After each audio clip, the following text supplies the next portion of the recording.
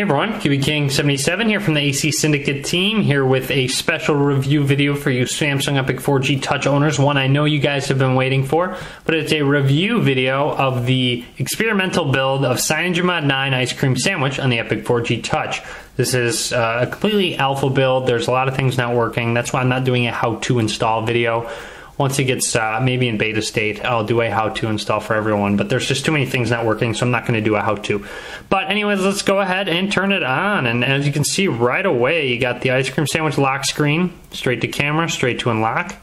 Right away, as you can see, you got the Team Hacksung background. I do want to give a big shout out to S. Brisson, JT1134, Team Hacksung, the CM team, and Mad Doggin for this. Big shout out to them. It is, as I said, in alpha. There are things that don't work.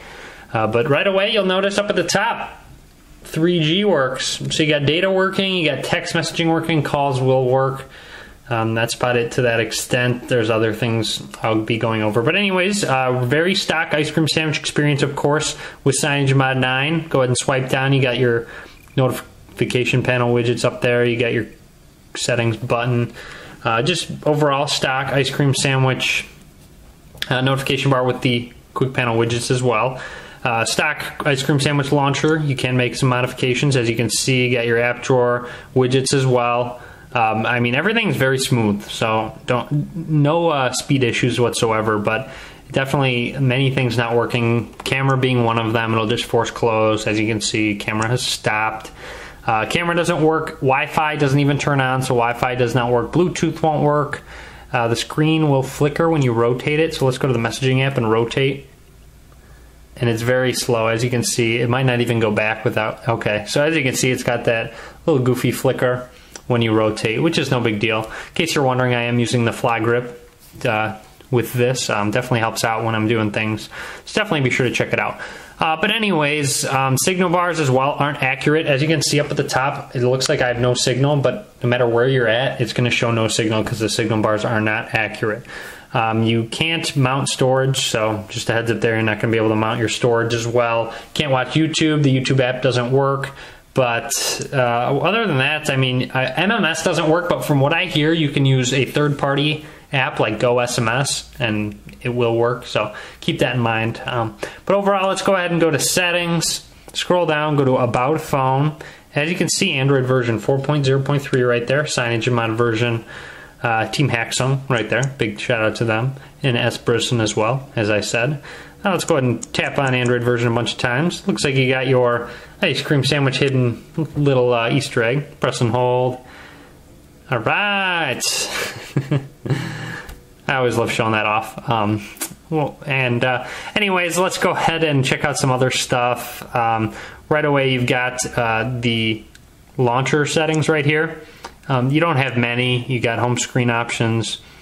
You have some drawer settings as well, transition effect settings.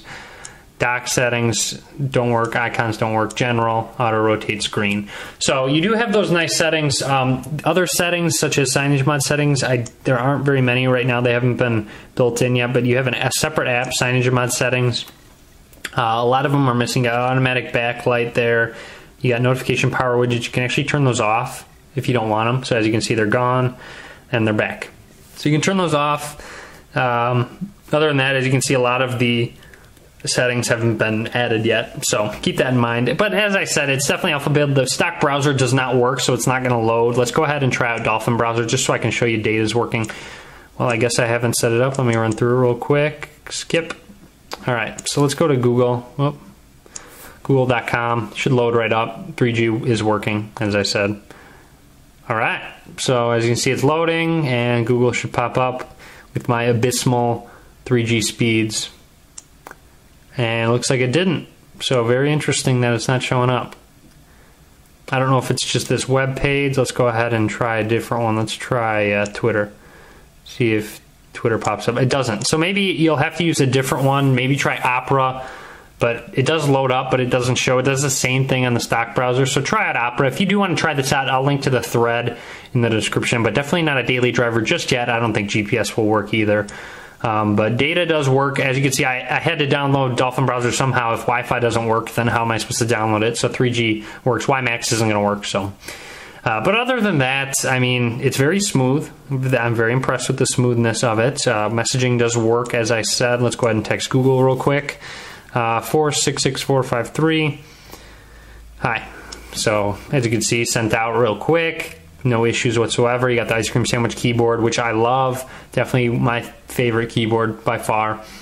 But let's go ahead and let Google respond. It does incoming messages work. As you can see, they responded just fine. You got your stock messaging app. Let's go ahead and go back. See if there's any settings within the messaging app. But as I said, MMS doesn't work with the stock messaging app. I've heard you can use Go SMS and MMS will work in case you're trying it out. But everything's stock pretty much as of right now until more comes with. But I just kind of wanted to do this for everyone to show them that it is being worked on. I know a lot of people have been complaining.